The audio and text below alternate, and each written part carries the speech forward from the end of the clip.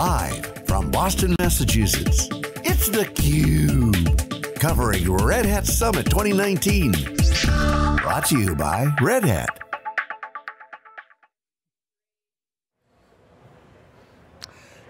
Good to have you back here on theCUBE. We are live in Boston at the Convention Center here.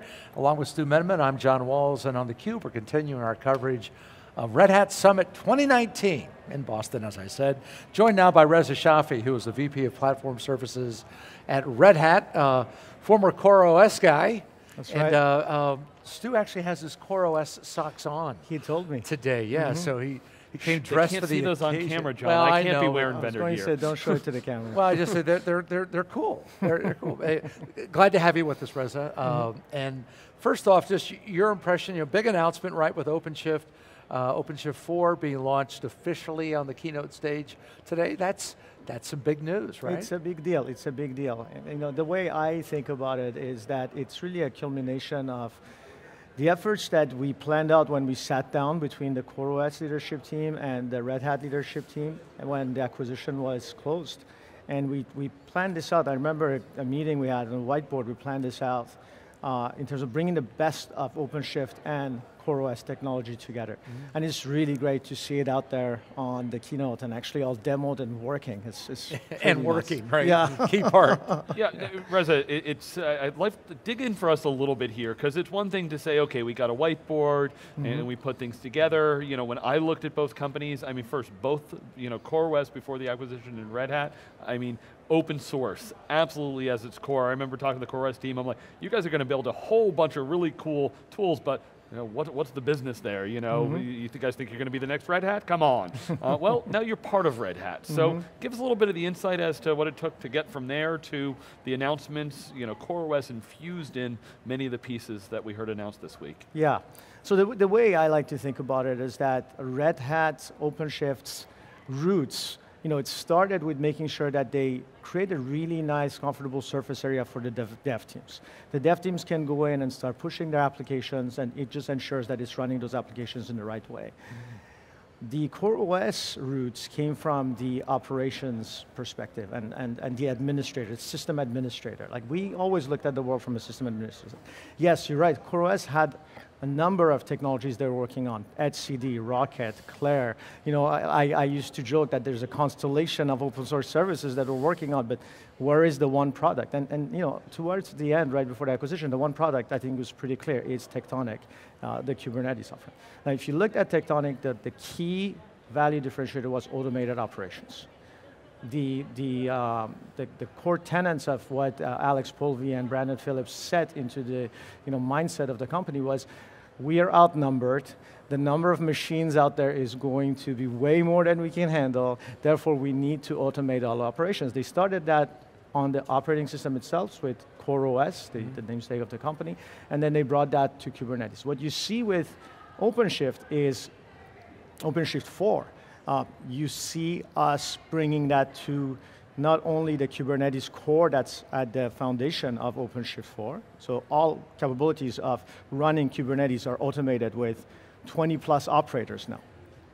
But you see that apply to all the other value-add capabilities that are on top of OpenShift as well, and we're bringing that to ISVs. If I was walking around, and a number of ISVs have their operators as the #1 thing they're advertising. So you're seeing automated operations really take hold, and with OpenShift 4 being the foundation for that. You talk about operations or operators. You have or Operator Hub that was launched earlier this year. What was the driving force behind that, and then ultimately, what are you trying to get out of that in terms of advancement and going forward here? Right.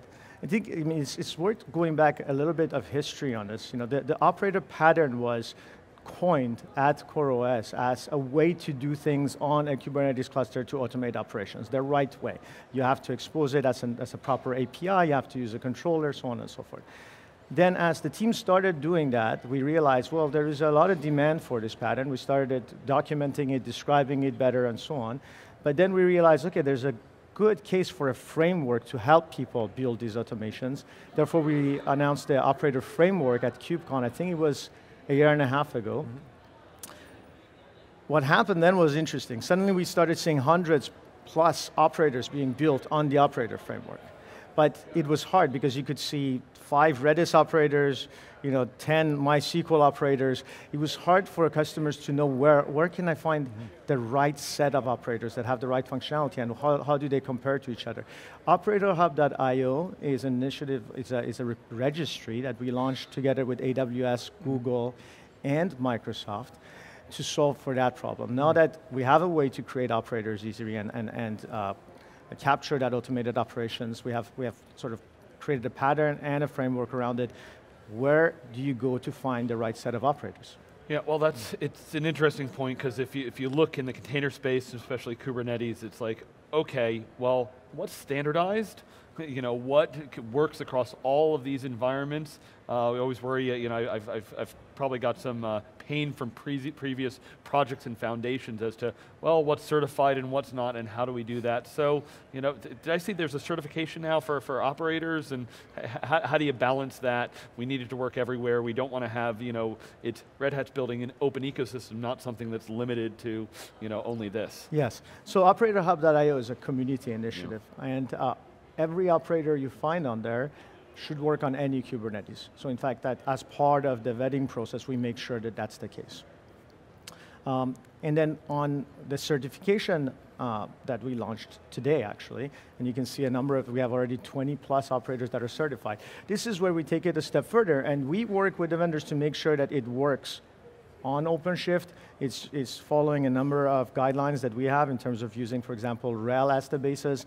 They work with us to run the updates through security checks and so on. And that's just to give our enterprise customers more levels of guarantees and validation if they would like to.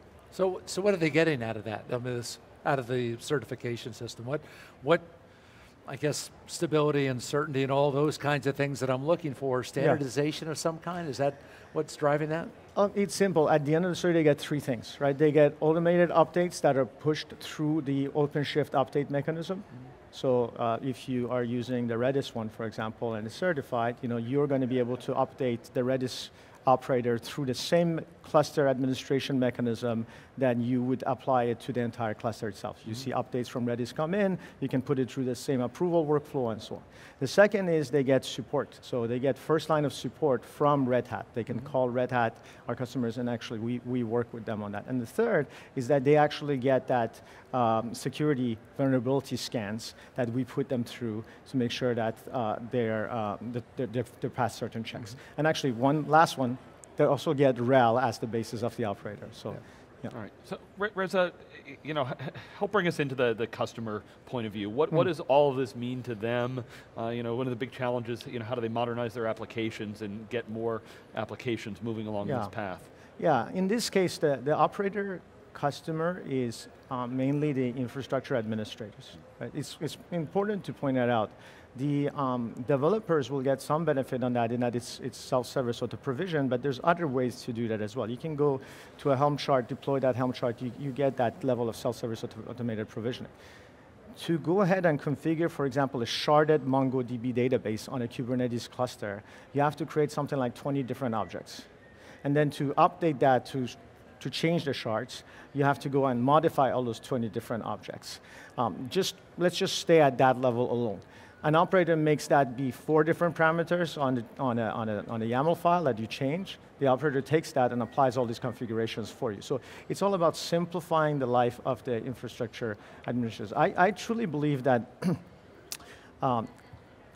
human operators, infrastructure administrators, are one of the least appreciated personas right now that we have out there. They're one of the most important ones, but there is a lot of pain points and challenges that they have that we're not really thinking about too much. And I think OpenShift 4 goes a long way, and operators go a long way to actually start thinking about their pain point as well. So what do you think the reaction was this morning when they're looking at, first off, the general announcement, right? And then some of the demonstrations and all those things that are occurring. Is there, are you talking to customers? Are you getting a sense of relief or of anticipation or expectation? How would you characterize that? I think they fall in a couple of different buckets. There's the customers we've talked to for a while now that know this stuff, so this is not super new to them. but they're very happy to see this. So there's one big automaker that is a customer of us, and the main human operator was telling me a while ago that he does not want any service on the cluster unless it has an operator. This is a year and a half ago.